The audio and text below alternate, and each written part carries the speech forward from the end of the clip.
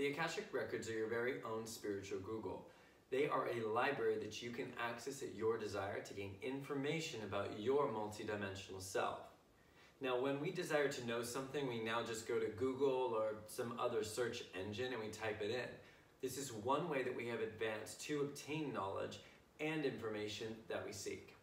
Your Akashic Records are the library of your existence in all directions of time and space. When you experience a past, a future, a parallel life, you are actually tapping into your very own Akash.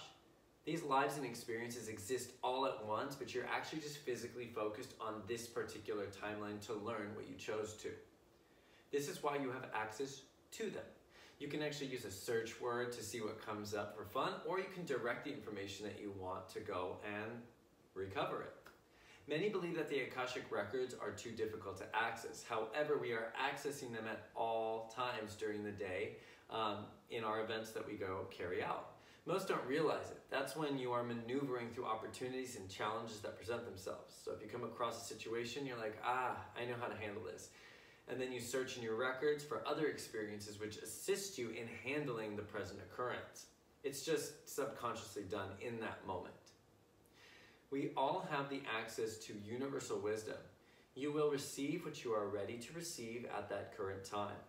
You are already receiving so much without even knowing it. Now, if you want to tap into your own Akashic Records, you just have to ask.